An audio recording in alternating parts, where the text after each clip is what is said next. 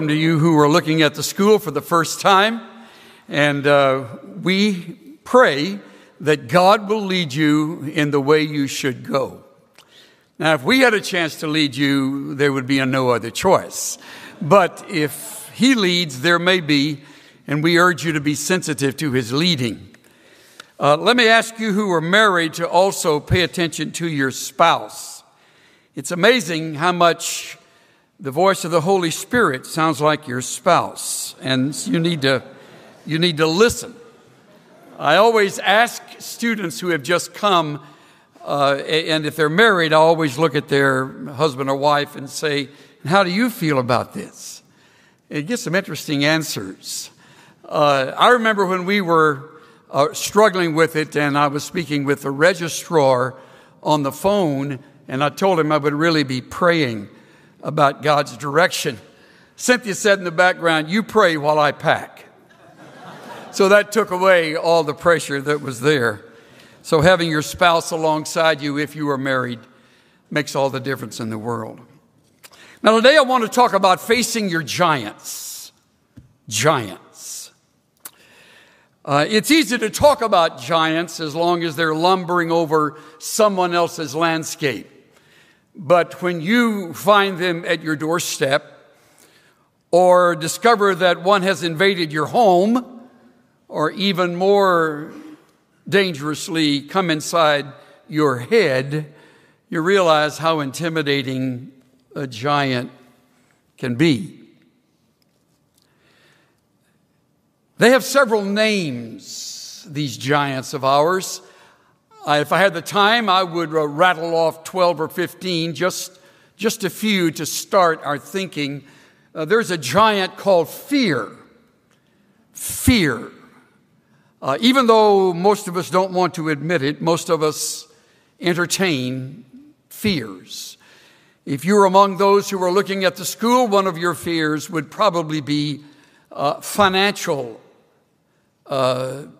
circumstances. The fear of inadequacy, the fear of academic demands.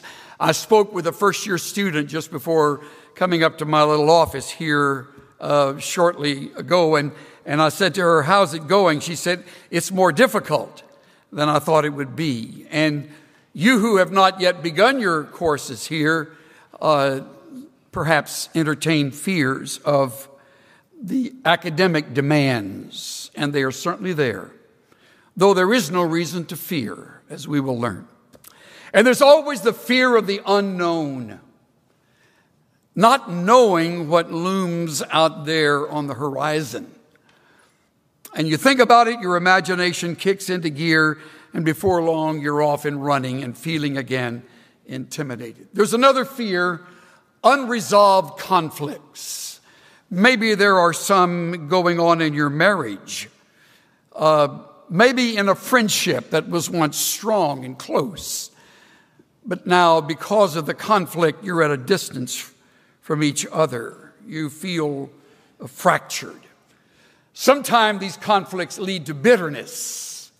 Someone wrote that bitterness is like drinking poison, thinking it will kill the other person. Some people are eaten up with bitterness. You may be in that category.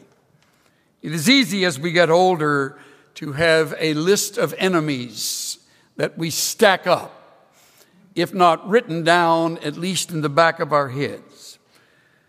Then there is the giant of jealousy and envy.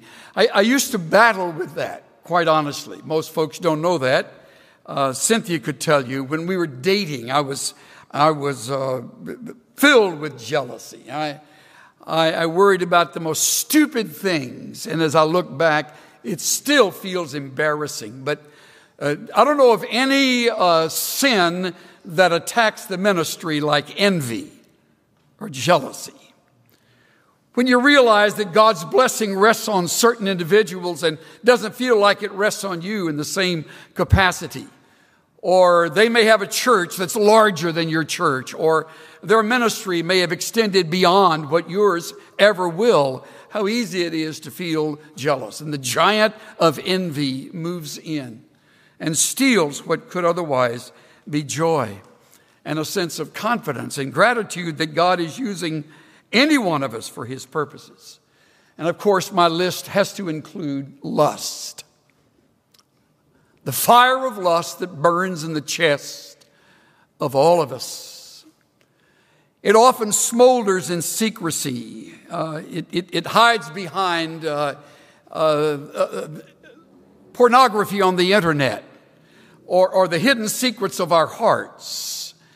Some of you today are addicted to this giant, and it's the best kept secret. No doubt those in your own home don't even know that giant has you cornered and has brought you under his thumb.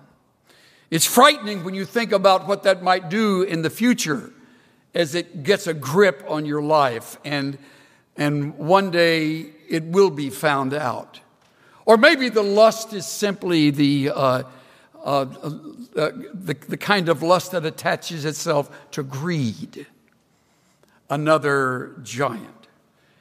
And finally, I would list discouragement, which leads to depression. I come across that often when I speak to fellow ministers or talk to students and talk to people in our church. The struggle with just discouragement, that gnawing giant that eats away at you in unguarded moments. And you can't always, in fact, you rarely can explain how it got started. But there it is again. And it hits you at the most unusual time. When you would least expect it, you fall into the valley of discouragement. Or as the old book says, the slough of despond. Whatever may be your giant, let me tell you that I've learned over the years that giants work most effectively in valleys. When we have hit a valley, that's when the giant begins to march toward us and intimidates us the most. There's a giant that appears in the pages of the Scriptures. In the 17th chapter of 1 Samuel, a story you have heard since you were a child in Sunday school. I return to this story, in all honesty, once or twice a year. And I just sit down and I read the 17th chapter of 1 Samuel. Every time I read it, I see more and more. We read in verse 2 of 1 Samuel 17 that Saul and his men, the men of Israel, had gathered and camped in the valley of Elah and drew up in battle array to encounter the Philistines. If you're ever in Israel, you must visit this valley. The thing I noticed when I was first there, way back in my first visit to Israel, is how vast it is. I thought it would be a small valley with a little creek, but it's enormous, huge, sloping on one side, and then at the base where apparently at one time a stream ran through, and then on the other side the slope there. That's where they are. And what makes the valley intimidating is not the landscape. It is the presence of a champion. He's called that more than once in this chapter.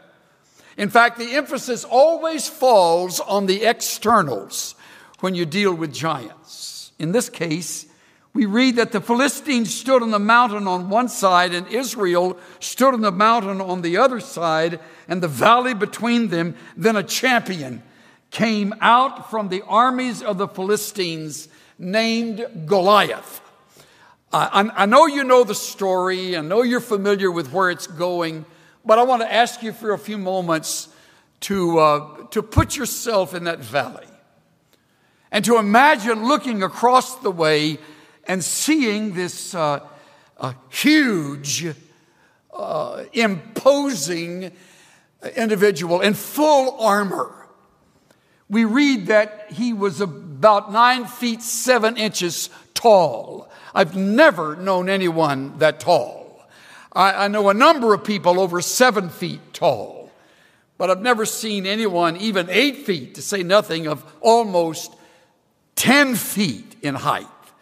As if that isn't enough, we read that he wore a bronze helmet on his head and was clothed with what's called scale armor that weighs about 150 pounds, just the coat of mail that went from his shoulders to his knees. And then he has these bronze leggings and then a bronze javelin slung between his shoulders.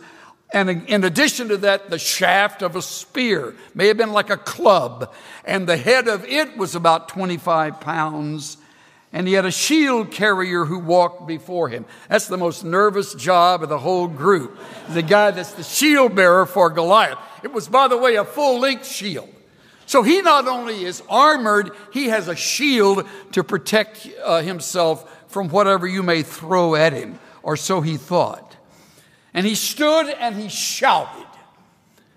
He continues this, we read in the chapter, verse 16, for 40 days and nights. He is screaming these words of threat. I've often looked on Goliath as the cross-eyed discus thrower. He didn't set any records, but he sure kept the crowd awake. That's Goliath. I mean, he's marching up and down on the other side of the slope saying, send me whoever you wish. And whoever wins will gain the mastery over this country, this nation. You win, you own us. We win, you're our slaves. Giants are like that.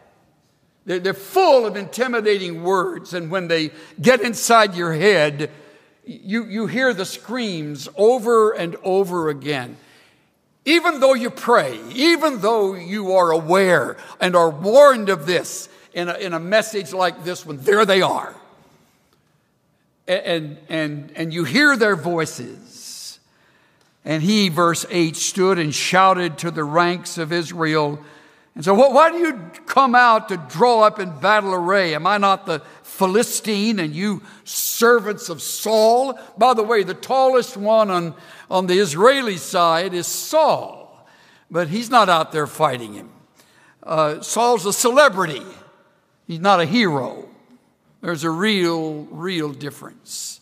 We're going to meet a hero in a moment, but he says, choose a man for yourselves and let him come down. If he's able to fight with me and kill me, we will become your servants, and vice versa. And again, verse 10, the Philistine said, I defy the ranks of Israel.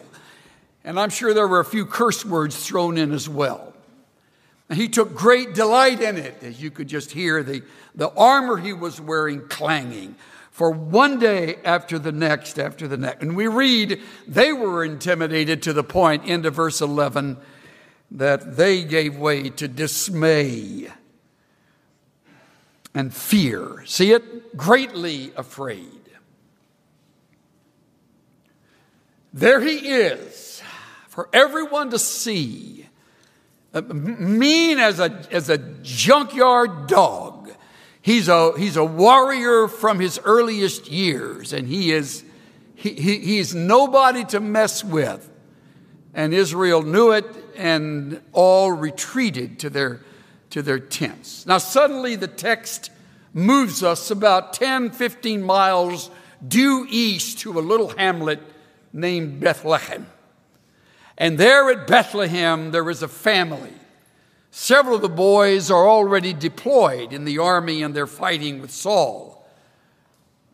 Or they're afraid alongside Saul, but there's one that remains.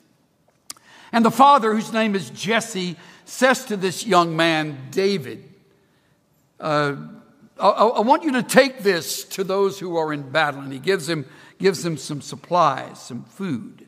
Verse 14 tells us that David was the youngest, and the three oldest followed Saul. They are named up here in verse 13, Eliab the firstborn, Abinadab the second, and Shammah, apparently old enough to fight in the army. So he's got 3 boys in battle, and now he's saying to David, this teenager, run this errand and take this over to them. Understand, David has never seen the battle. He's been keeping his father's sheep, and he could have been 100 miles away and not known less about it. And so he hears his father. He understands the responsibility, and so he runs the errand, and he comes on the scene, and he sees this situation for the first time. This is a marvelous part of the story. He's talking there with the soldiers. He's near his own brothers, and he hears the voice of Goliath as he screams across the distance. And David, who is unintimidated, fresh out of the field, having protected the sheep, as we will read, from wild animals, which, by the way, that is never recorded when that happens. So all of this is happening in his private world, but that's his background. He's a man of the field. He is a lover of God, and his heart is pure.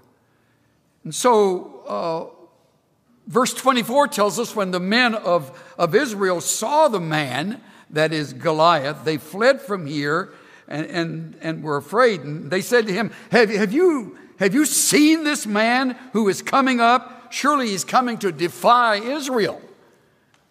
Everything is external. There's not a word about the power of God. There's not a word about the protection of the land of the people of Israel. It is all about the giant. That happens, by the way, when a giant assaults us. And so verse 26, there's a nice refreshing change. David spoke to the men who were standing by him and said, "Oh, what will be done for the man who kills this Philistine and takes away the reproach from Israel?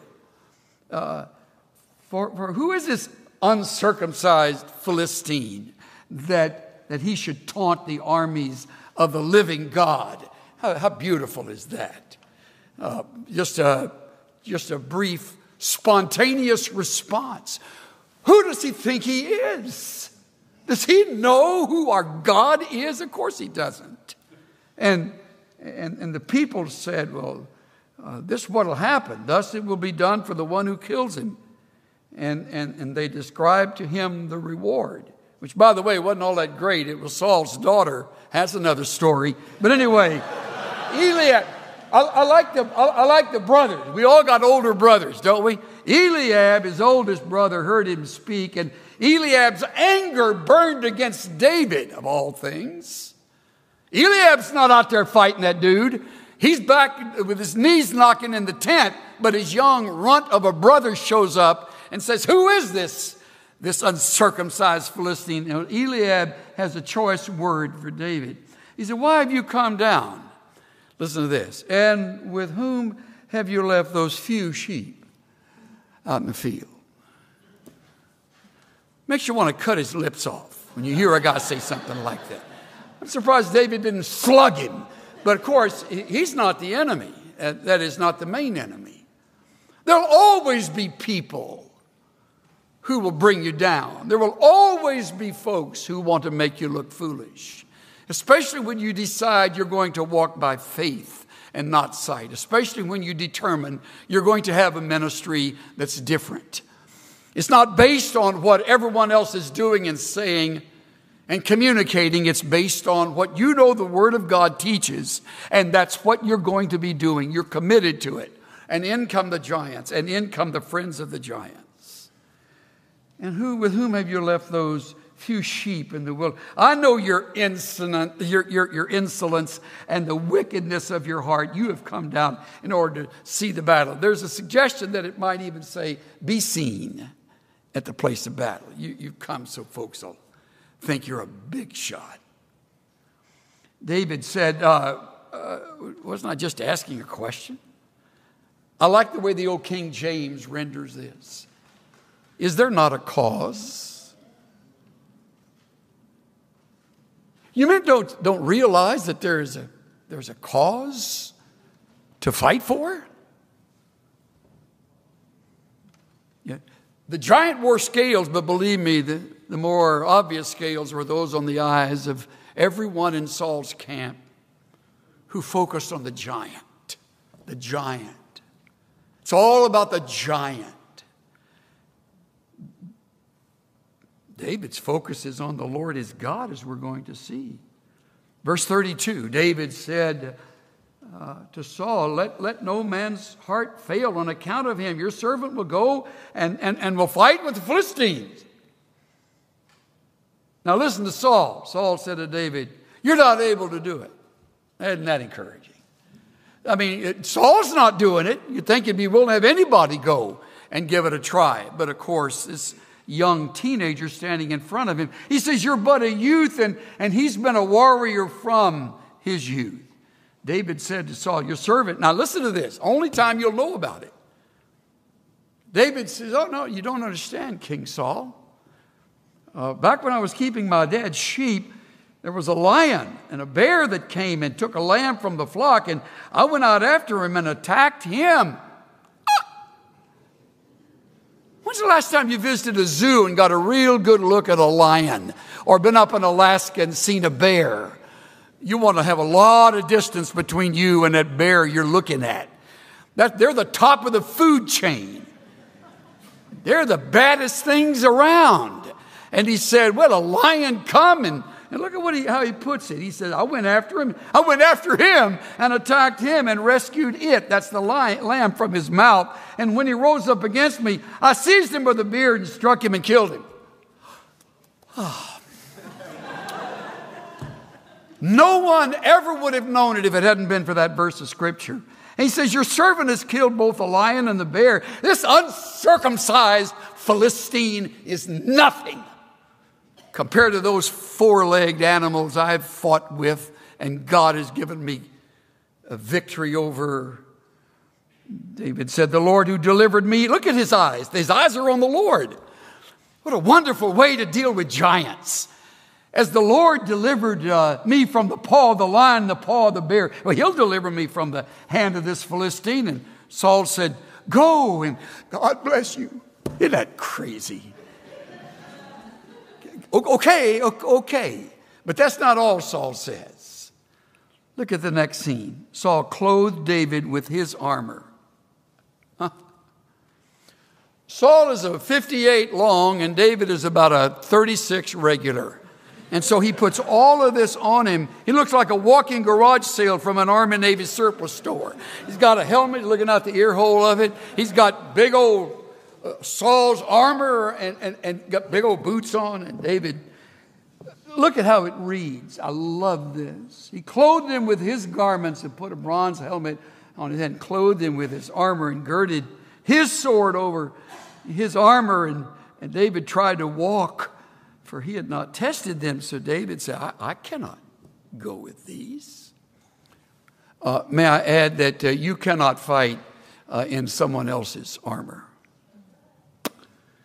You got armored men and women sitting on this platform whose lives we all respect. They don't walk on water, but I'll tell you what, they're about the best around. But it's easy to think that something about them will somehow become yours by osmosis. It doesn't work like that. Someday you're going to be on your own. You won't hear their voices anymore. And you're going to be out there in your own valley. And you'll realize, I can't fight in their armor. And even though I respect them, their stuff doesn't fit me. David said, I've got to go with what the Lord has equipped me with. He said, I've not tested them. And so David took them off. He laid it all in a pile. And look, this is so good. He took a stick in his hand. Isn't that great? As a giant, he takes a stick in his hand, chose 5 smooth stones from the brook, and put them in a shepherd's bag which he had, even in his pouch. So he takes this pouch he's got hanging from his waist, and he puts these stones in his pouch. And we read, and he approached the Philistine. The Philistine came and approached David with a shield bearer in front of him, and he disdained him. He was but a youth. And Philistine, verse 43 says, am I a dog? What is this? As a matter of fact, you are. Am I a dog that you come to me with sticks? And the Philistine cursed David by his gods. How dare he do that to God's anointed? It all flies by David. It doesn't in any way hit him. David stands there with the stones rattling in the bag on his hip and a stick in his hand. And David says to him, you come to me with a sword and a spear and a javelin. I come to you in the name of the Lord of hosts, the God of the armies of Israel, whom you have taunted. Champions never heard words like that. By the way, you got to stand up the face of a giant, especially if the giant's name is legalism. You'll fight it throughout your ministry. I've learned that if I don't deal with legalists straight on, face to face, with strong words, they don't hear you. And they do their best to tear your church apart or to put people under their control. And David says to him, this day the Lord will deliver you into my hands, and I'll strike you down and remove your head from you. Isn't that a great line? I'm going to knock you down. I'm going to remove your head from your bod, okay? Just want to set it straight before I do it.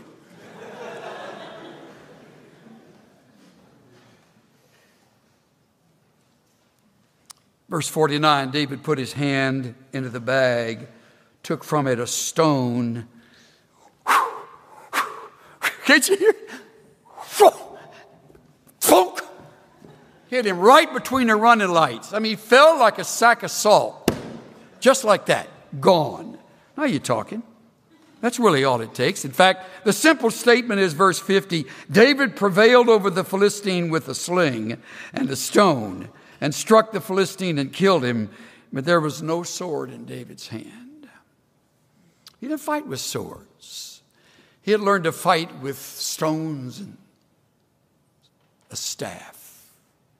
That's what worked for him. And he had cultivated it. And the men of Israel and Judah arose and shouted and pursued the Philistines as far as the valley and to the gates of Ekron. And we go back to David. David, verse 54, I like this part, took the Philistine head and brought it to Jerusalem. So David stands over the champion, cuts that old head off, holds it up like this. It'd make every Marine salivate. There it is. Look at that. That's what he really is. He's nothing.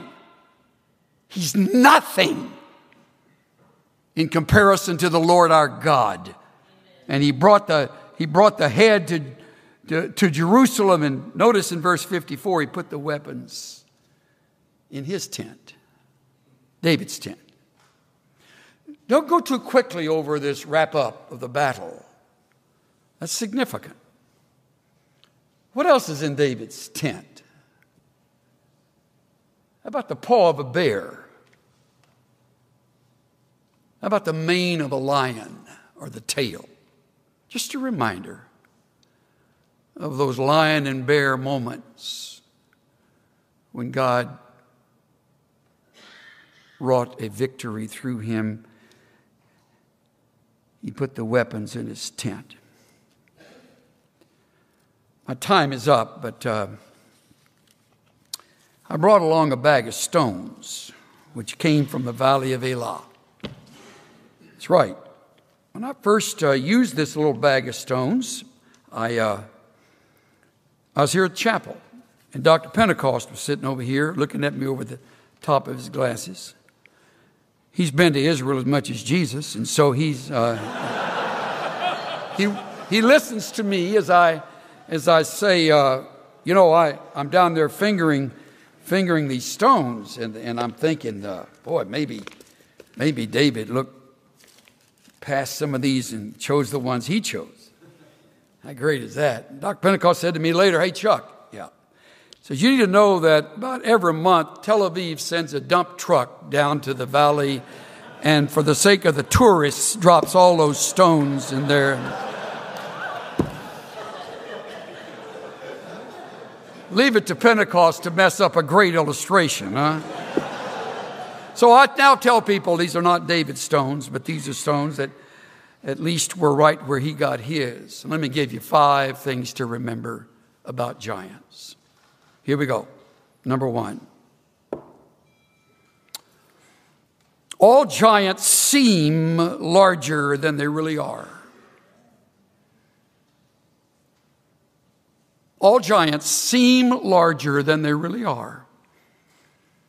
You think you'll not be able to get control over whatever that giant is, one I named or maybe one I didn't name. It seems larger than it really is. It's not larger than our God. It's not larger than your Savior. Here's the second. Success in facing giants depends on how well you prepare for them. By the way, you do that in private. We're not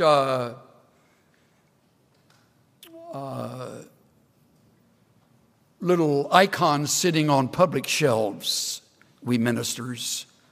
We do our best work while no one is looking. Or we should. That's where you prepare your heart. That's where you pour out your soul. That's where you cry out for God's help and remind yourself that the battle is His. It's in private. So success in facing your giant depends on how well you prepare for that giant. 3, never forget your own lion and bear stories. Every one of you has some. I have some. They have been entered into my journal, so I'll never forget them. That's why I say to you, don't ever forget what God has done for you. It's a little cliche, count your many blessings. You can put it that way, but think of them as God's powerful working in and through your life. Never forget your own lion and bear stories. Remember that magnificent, impossible situation that God turned around for you. Remember that prayer that you offered in a weak faith, and by the grace of God, He answered.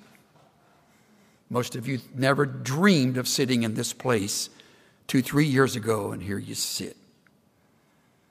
There's some lion and bear stories that have gone into that. Number 4, when the crucial moment arrives, remember these 5 words. The battle is what? The Lord's. The battle is the Lord's. The day you take on a giant in your own flesh is a day you will face defeat. All the way through this episode, this brief battle, David's focus is on the Lord his God. No wonder he's called a man after God's own heart. Everybody else focused on the giant. David realized that his God was greater than any giant. So when the crucial moment arrives, remember those 5 words. Learn to say them to yourself. I don't know how many times I've said the words to my own self or to Cynthia as we're driving somewhere, going through a tough time. Let's remember, honey, the battle is the Lord's. Let's remember, this isn't our battle. This is the Lord's battle. He's the warrior. He's the triumphant one. He's the majestic one. We're nothing without him. Number 5. Following every giant victory, place a reminder in your mental trophy case. Following every giant victory, place a reminder in your mental trophy case. I hope you journal. I hope you have a place where you record. You literally write down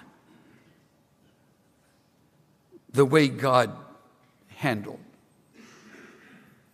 whatever and slew your giant. Years ago, all of us remember the very effective life of Corrie ten Boom. Remember? Remember her words when she would describe what she was going through with Betsy before Betsy's death? And then finally standing there in that death camp, not knowing what tomorrow was going to bring, she came to realize there is no pit so deep, but that he is not deeper still. May I play on that for what I'm trying to say today? There is no giant so great that he is not greater still. Please bow with me.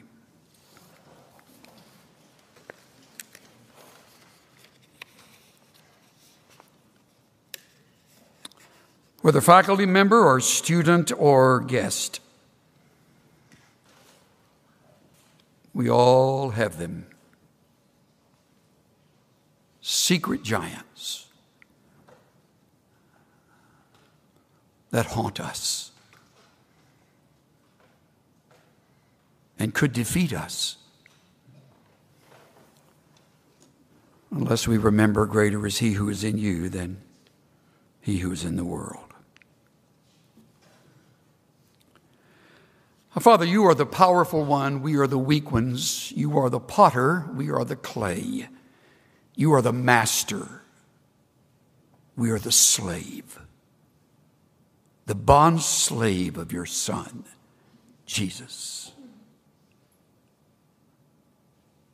You know the end from the beginning. We don't even know what the next hour will include. You are infinitely majestic.